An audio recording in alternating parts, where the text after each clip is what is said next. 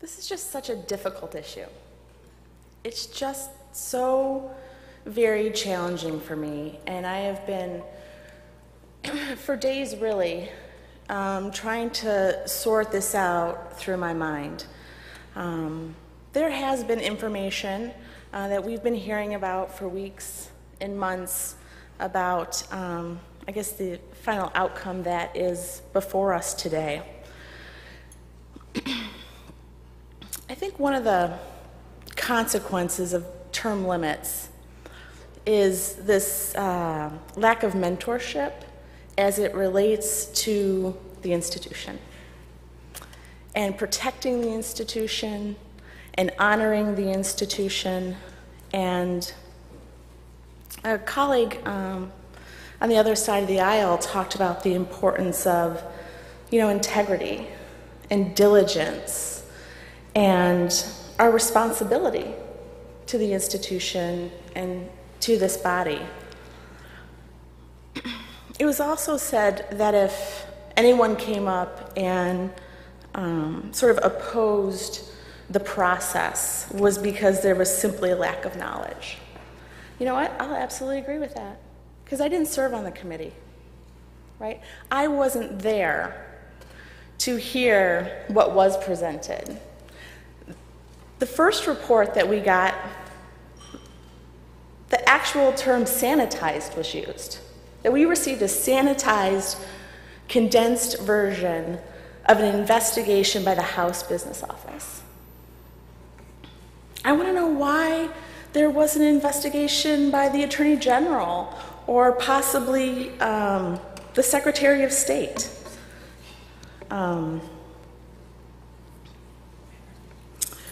We were given the 800-page report 2 days ago.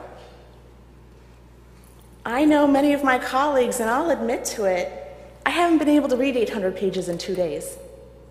But I'm being asked today to vote on this. I haven't been given the opportunity that the members on the committee were given to make a decision about doing something we don't do very often in this body, that I think we all personally take very seriously. We know this is a big deal. But I don't have all of that knowledge.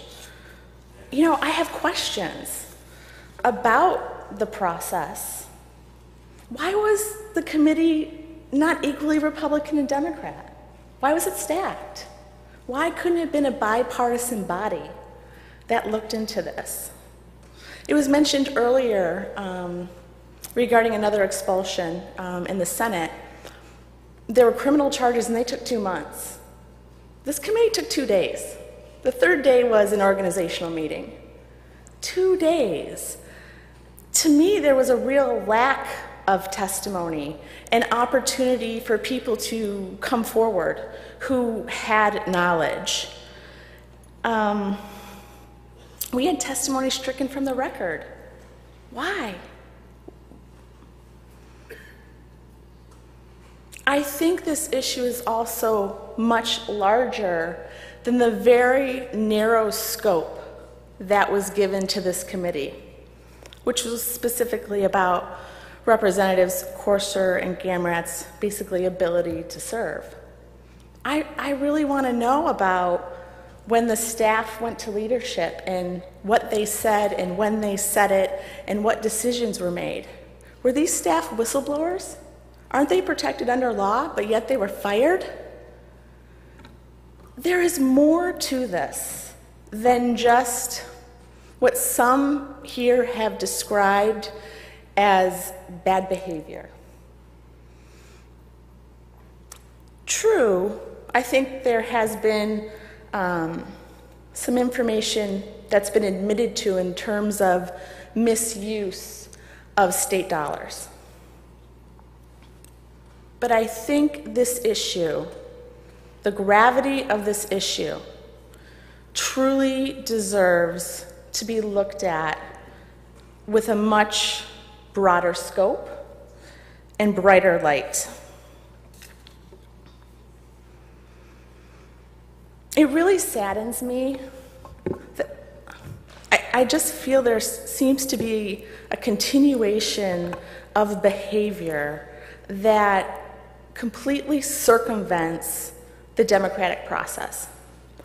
I believe we have a responsibility to the people of the state of Michigan to make sure that every aspect of this issue was brought to light, opened and discussed in a public hearing, that those who wanted to speak spoke, that there was subpoena power for those who might have been afraid to tell the truth were going to be forced to tell the truth. The people deserve that. They deserve that process, that due diligence, before we make a tremendous decision here today. I also believe we have a tremendous responsibility to the institution. And I think a 2-day committee hearing, putting this vote on us today, is not respectful of the institution, nor is it respectful of us as representatives who are elected to make very important decisions for the people they are elected to represent. How can I, in good conscience, make this decision today? I can't. And the first time in 5 years, I will be refusing to vote today. I refuse to give any validation to this process, to this lack of process. There may have been things that have been done wrong, but we need more time, I believe. We need more information from more people. And I hope that you will join me in refusing to vote today and to demand that we have a deeper investigation outside of the House Business Office, that we really look into exactly what happened, who did what, when, where, and why.